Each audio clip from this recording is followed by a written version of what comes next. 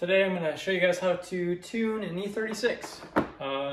So some items to get started, and you absolutely have to have these necessary.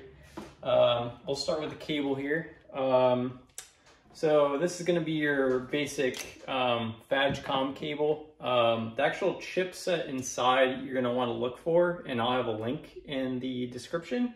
It's going to be the FTDI chip. So search for that on Amazon, eBay. These cables are pretty cheap, usually 20-30 bucks. Some work better than the others because, you know, Chinese knockoffs, stuff like that. The other piece you're gonna need is a BMW 20 pin to your regular ODB style. So it's just a converter. And out of the box, this actually can't write to the ECU. So you have to actually connect internally. It's going to be pins 14 and 18 on here. I'll have a link in the description for that as well, which pins to actually connect, and a little diagram helping you. So all you have to do is unscrew this guy and then solder a couple pins together internally and put it back together. The other thing you're going to need is a battery charger. This is very important to keep 12 volts at all times when you're both reading and writing to the ECU. If you have a flash that goes through halfway and stops because either your laptop dies or the car's battery drops in 11-10 volt range, you could possibly brick the ECU. So just a little warning on that. This is a must-have. Make sure your battery is in good shape too, because a lot of times these are 8 amp or less, and they can't really keep up with a battery that's not in great shape. And then obviously you're gonna need a laptop. Any old Windows 10 laptop will work. Nothing really too special about that. I'll cover the actual software here soon on a screen recording so you can see exactly what I'm doing. So the first step is we're gonna actually connect all the cables and the laptop to the 20 pin connector under the hood, and I'll show you guys that. Okay, so next thing you wanna do is locate the 20 pin connector under the hood. It's gonna be this guy. There's going to be a cover on it. So then you'd run your adapter to the ODB, then the ODB connector goes to your laptop. And then obviously make sure your battery is charging. There's actually a port under the hood on most E36s. A lot of people don't know that. And then you can actually ground it out on your shock tower. So that's all good to go. I'll show you the next step. So one thing I want to point out before we get started is this really awesome website. I'll leave a link in the description to this as well. But I'll actually show you where to download a lot of these things and how to set them up, especially the definition files. So I believe it's right here. Yeah, so get your definition files, make sure you have 32-bit Java like I was saying, and you can actually come in here and actually have custom code for the MS41s. Do data logging, ELF-N tunes, flex fuel sensors, which is really awesome, and there's a ton of other stuff here. And I think, let me see. Yeah, I'll show you the cable, how to enable write access, like I was saying, with the pins. That's pretty important. So all that information is right here. I just wanted a quick video on how to go through the actual process itself. Once your car is connected, you're going to want to open up the Simon's MS41 flash tool. I'll have a link to this in the description as well. It should say cable connected. Once it says that, you can go to File, partial read, and you should see a screen like this. It's actually taking all the data from the ECU right now.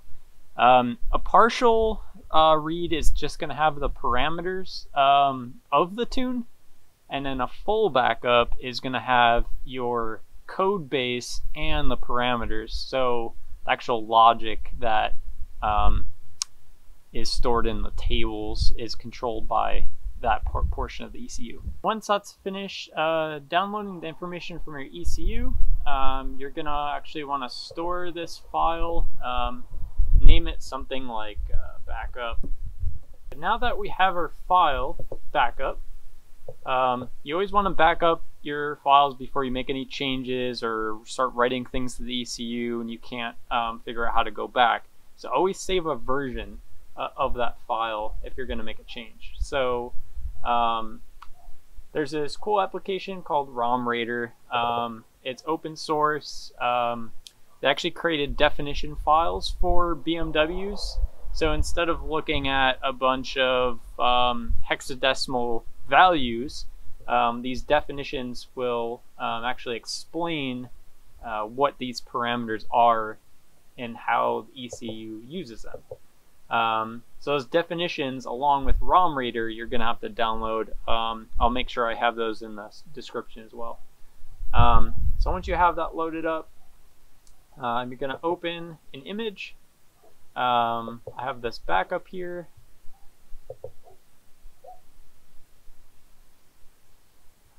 So from here, I can actually turn on and off emissions devices.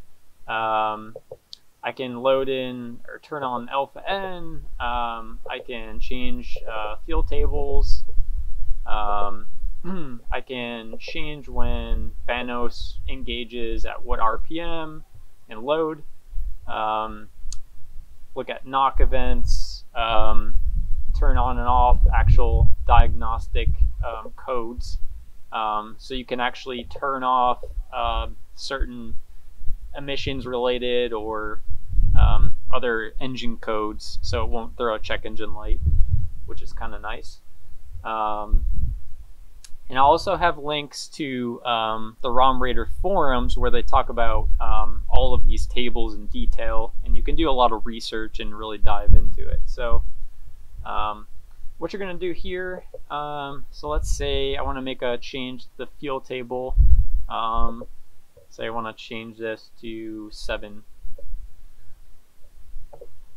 Okay, anytime you make a change, it's going to be highlighted in red. And once you're done with that, you can save your changes. You actually want to save it as a new image. Again, you don't want to overwrite your backup. So we'll call this V1. And I'm pretty sure you have to have the file extension.bin. I'm going to save that. Okay. And then all we're going to do is come back to the Flash tool, say File, Partial, Flash ECU, and it's going to have me choose a file. So I'm going to come back here, choose this bin1, open that, and then it would actually write to the ECU. I'm obviously not going to do that at the moment, but just to show you guys how that works. So that's pretty much it. A couple things to keep in mind. ROM Raider, you do need to have the 32-bit version of Java 8, and I'll have that in the description below as well.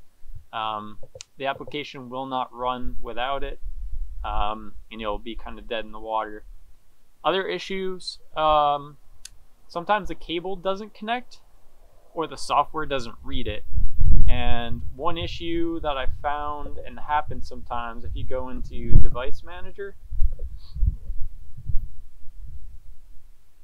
find your actual cable. So it's going to be listed under COM port, this guy. If it doesn't say COM1, if it says another number, you do have to change that to COM1. So in order to do that, We're going to go to Properties, Port Settings, Advanced, and actually change COM port back to 1. Sometimes if you change USB ports from when you install the driver, it can lead to issues and it may not read. So I hope this was helpful to you guys. I may have more in-depth videos on how to change certain parameters in the ECU in the future, depending on how well this video does. If you liked it, leave a like, subscribe if you want to. See you guys on the next one. Thanks.